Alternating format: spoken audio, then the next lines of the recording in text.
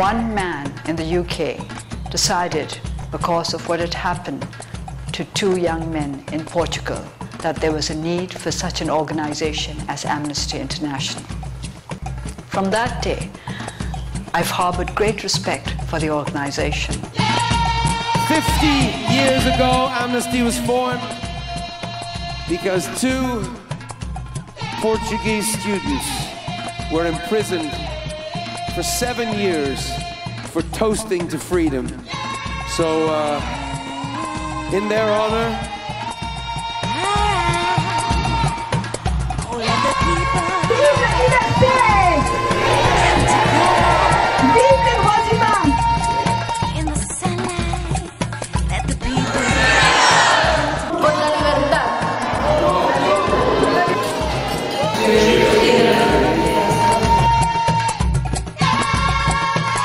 voila! To freedom!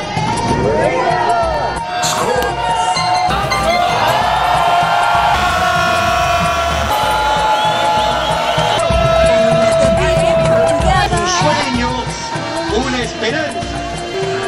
Bueno, ahora.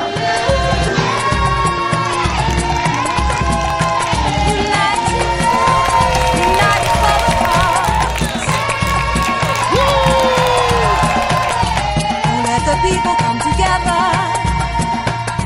Let the people come together. In the sunlight, let the people come together.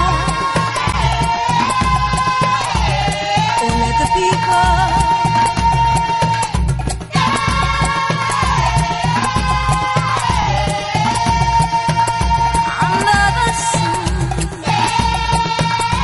Eins og framkom í fréttum í gær hlaut Laugavegurinn nafnið Mannréttindavegur í tilefni 50 ára.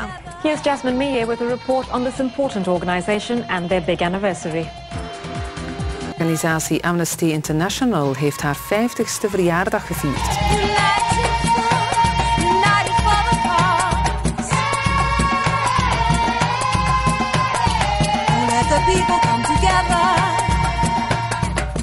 On the menu for my 50th anniversary dinner would definitely be cake. Happy 50th anniversary, Amnesty International. Let the people come together. In the spirit of Peter Benenson's action 50 years ago, it's time to turn our outrage into action. Oh, let the people come together. To freedom! Last week, the great state of Illinois became the latest state to abolish the death penalty.